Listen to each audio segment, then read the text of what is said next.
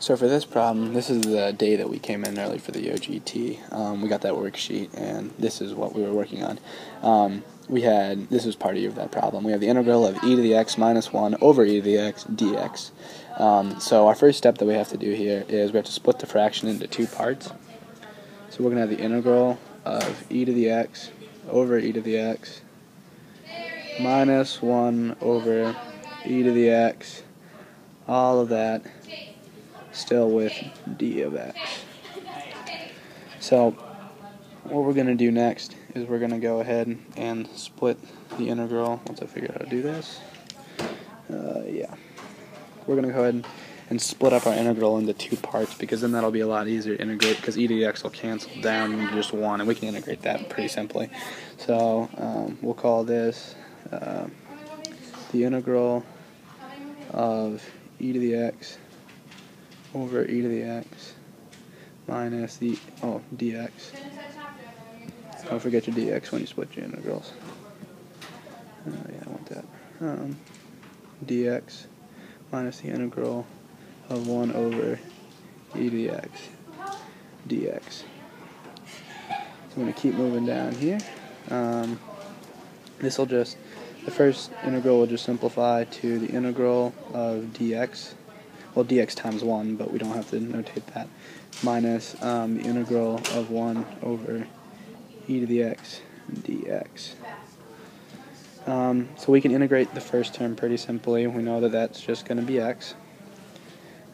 Minus the integral of 1 over e to the x dx. Now what we did on the day that we came in early is that we just called this ln of e to the x, but we can't really do that. We have a specific identity that we have from one of our integral sheets that we were given at the beginning, and so we can't just call it ln of x, which would just be x. We were told that the integral of a to the u du is equal to a to the u over ln of a, then plus c.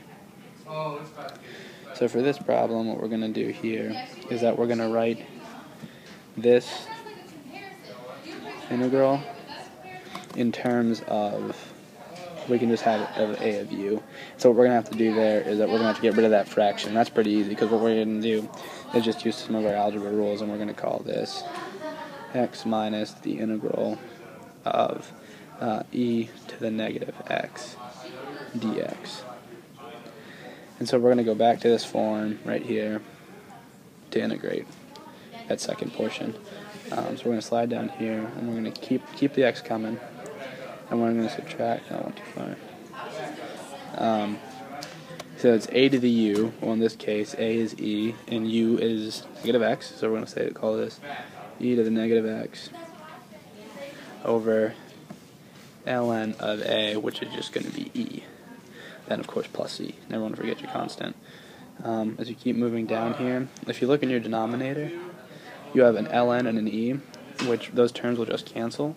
So you're going to be left with x minus e to the negative x plus c. And you simplify that one more time to get that negative sign out of your exponent. So you're going to get x minus 1 over e to the x plus c.